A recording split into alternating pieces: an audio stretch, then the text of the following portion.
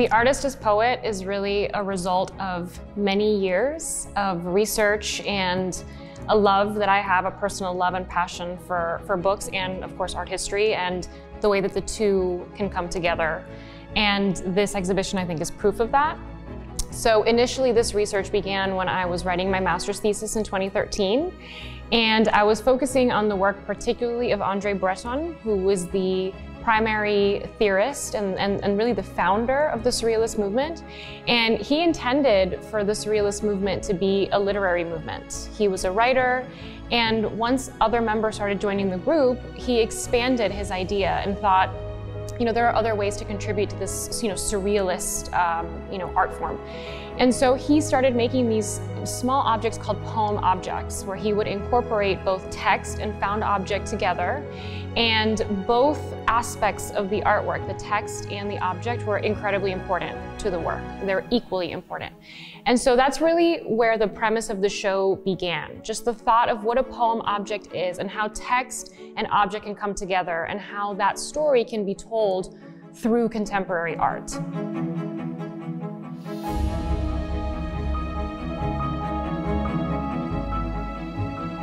For me, one of the most crucial aspects of this exhibition was to tell this story through the PAM permanent collection.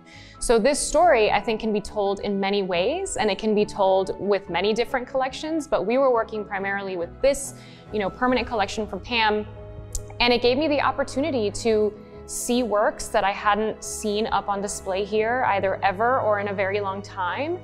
And I think our viewers will really appreciate that. I think our viewers will appreciate seeing works that are maybe not so common or that they haven't seen before.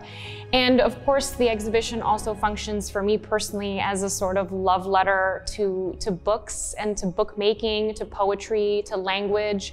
These are all things that I love very much, and so the research process for this exhibition was incredibly fun, and it was exciting, and having a chance to go behind the scenes and look at some of these very rare books in person, flip through the pages. I mean, it's been a really incredible experience.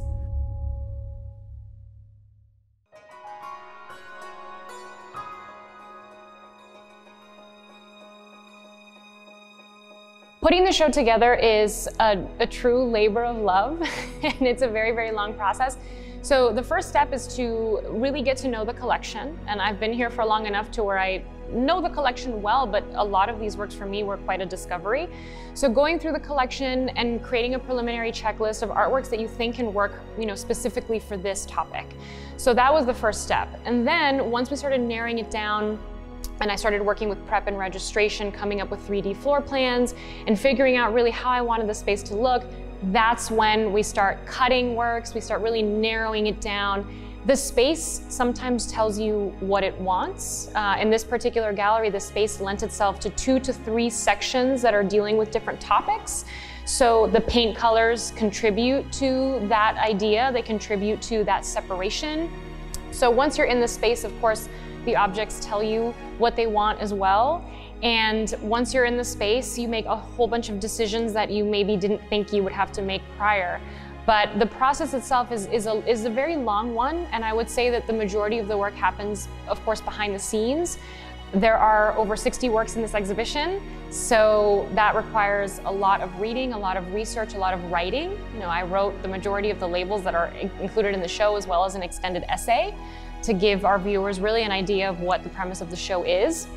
So it's, as I said, a very long and arduous process, but once you're in the space and you're installing and you're seeing things go up and you're seeing things in dialogue with each other, it feels so refreshing. It feels real. It feels like, the culmination of all of your work coming together, and it's a really, really wonderful moment.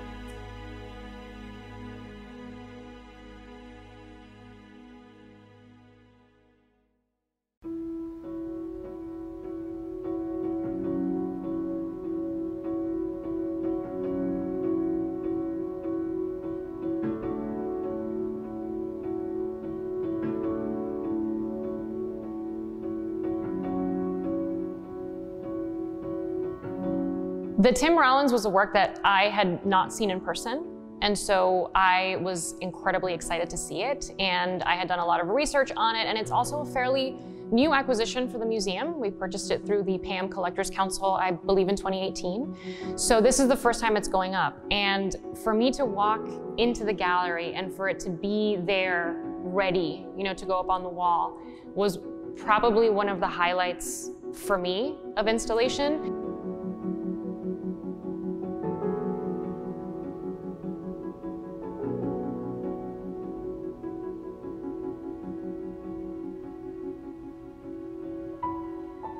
None of the reproductions that I've seen of the work do the work justice. You know, you just can't get the detail, the scenes, the words, the page numbers, all the things that make the work so special.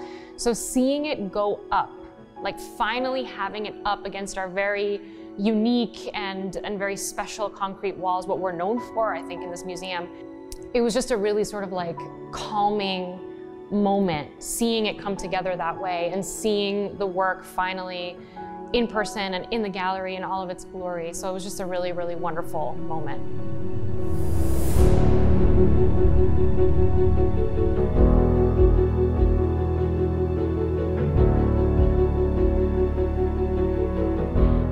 Guests can expect to find something that will speak to them on a personal level. That is the main purpose, I think, in many ways of this exhibition. The works themselves are about self-reflection, and you get to know the artist, of course, through the work, but you also get to know yourself.